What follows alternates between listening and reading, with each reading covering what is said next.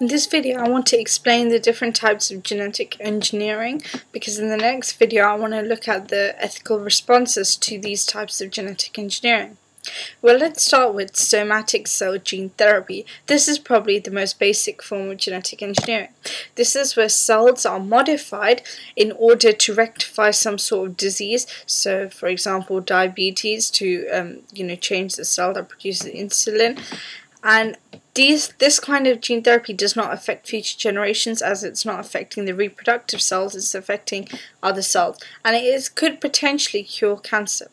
The major problem with this is that the sort of long-term effects of these are still unknown. We still don't know what are the long-term indirect effects of this. The second time is germ-line gene therapy. This is when gametes are gene therapy is done to gametes in order to eradicate inherited diseases such as Down syndrome, Huntington's disease, hemophilia. So that's basically what happens. This is much more controversial because as it's affecting future generations, one mistake could lead to a big disaster. It could be terrible. So this is more we have to be more careful about, and it's more controversial. Bernard Ho said that what we should do is we should first analyze the long-term indirect effects of somatic-cell gene therapy. Once we've done that, test germline gene therapy on animals, and then once we have public approval as well, then we should use it on humans, because it is such a major type of genetic engineering. Third one is enhancement genetic engineering. This is not where you're sort of editing rectifying someone's disease. You're kind of improving a person, which is also a controversial statement to make, because this leads to things like designer babies, and it's like you're wearing glasses, having poor eyesight, a sort of a disease or something which is not perfect, or is it just something you do because out of your own will?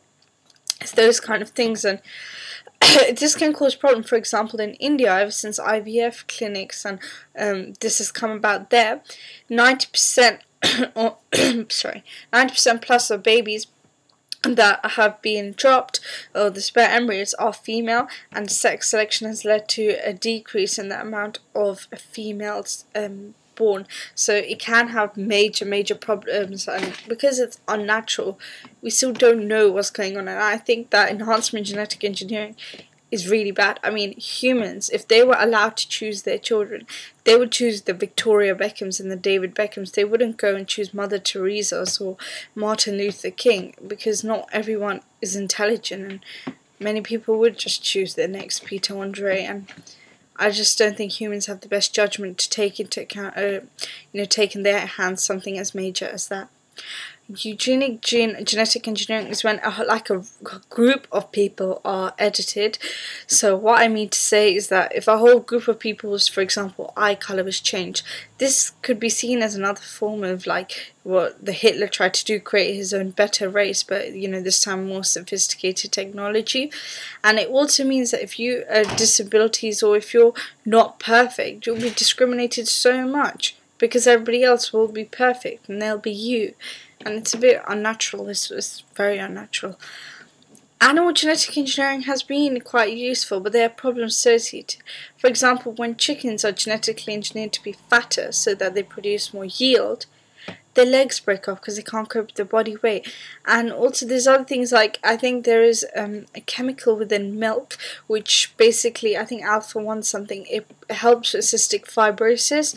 So by doing animal genetic engineering, we can produce more of that to help more with cystic fibrosis. There are long-term things that we don't know with animals, and it could lead to, for example, diseases that animals have coming to humans. So, for example, pigs are bred to do loads of jobs for humans.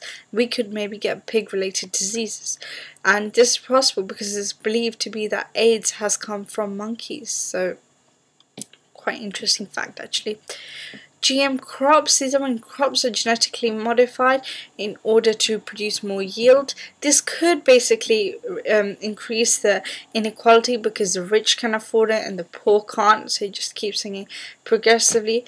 But then again, it could sort of cure the whole world hunger, which would be the greatest good, and that would be, an amazing thing to do.